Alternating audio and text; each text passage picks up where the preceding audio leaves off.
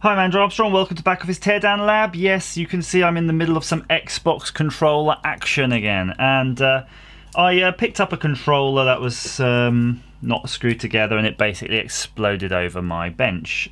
Something I did notice though were these interesting button bullet things that people had put in. So if you haven't seen those before, they look like the ends of bullets. And what's interesting about them though, if you actually compare them side by side, you can see the actual indentation, which would be the firing pin on them, is in different places. So there's either different mouldings of these, or they retrospectively punch in random firing pin holes. Very strange. Very heavy though, really quite heavy. But what I really wanted to show you at the moment was this. I'm going to put this PCB, and this was the one from a hacked joypad, which had the LEDs messed around with and things soldered onto here, which I'm going to try to remove that a bit later on. But when I opened up my second pad, I noticed the PCBs were radically different. Look at that. They're quite different PCBs, although it does have a Microsoft component in each one, so it's not like there's an aftermarket clone, or at least I don't think so.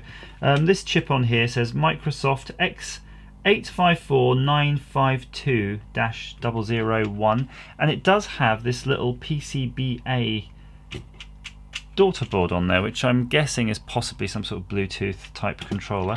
And then I looked on this one, it just really only has the single chip, so they've clearly sort of refined the design down to another single Microsoft chip here, which is an X817141-002, so definitely a different chip.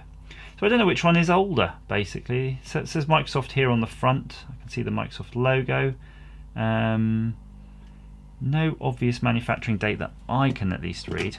I'm going to try to just gingerly take this one out and hopefully not have it explode on me like the other one did, because it looks like quite tedious to put them all back together once they've done that. Yeah, there we go. Again, Microsoft 2010, copyright 2010 on here. I can read that right there. Yeah, nothing like that on this one at all. Apart from X853210-001 and X854006-003. So it does, well, I don't know.